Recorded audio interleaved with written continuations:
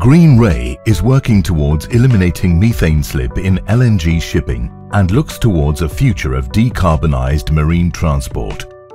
With around 90% of world trade being transported by sea, the maritime industry is a significant source of greenhouse gas emissions in Europe.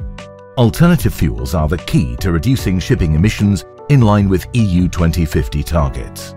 Liquified natural gas, or LNG, is the most widely deployed alternative fuel on the market and has a range of benefits over conventional fuel. It produces 24% less carbon than oil and emits almost no soot, dust or particulate matter. However, it faces one main challenge that threatens to undermine its benefits: methane slip. Methane slip is the escape of unburned methane from marine engines into the atmosphere. Once in the atmosphere, methane is an 84 times more potent greenhouse gas than carbon dioxide over a 20-year timescale. The Green Ray project is developing 3 technologies for use on low-pressure dual-fuel engines, the most common type of LNG engine, to tackle methane slip. These are being developed through rigorous testing and evaluations of emissions, beginning with studies to measure and compare methane emissions in existing new-build vessels.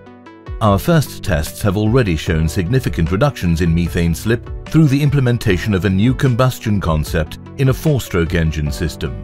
There are 2 technologies being developed for low-pressure dual-fuel engines. One of them is for 4-stroke engines and the other one is for 2-stroke engines. And then there is a third technology which is catalytic after-treatment system to reduce the methane slip. Development of the on-engine technology will use a patented LNG injection system. We are looking into improving the combustion system that can help in better utilizing the thermal energy and transforming it into mechanical energy. This will reduce the likelihood of unburned fuel escaping from the engine and as part of the exhaust. In Green Ray it will be piloted on board a vessel, a real vessel, in addition to lab testing, of course. And also there will be simulations, what kind of impact it will have whilst introduced on a wider fleet.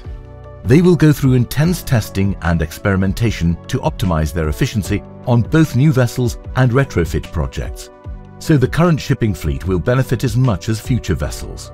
The catalytic after-treatment system can be combined with both of these engine technologies and will be applied to a ship's exhaust.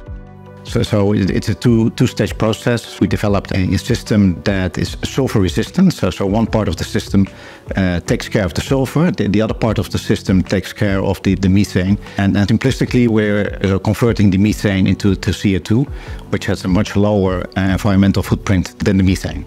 That would be, of course, a huge benefit for the vessels that are operating already today, and also for the new vessels, since all these technologies that are being developed are also then fully capable of utilizing LNG fuel composed of, for example, for bio-based or from synthetic sources.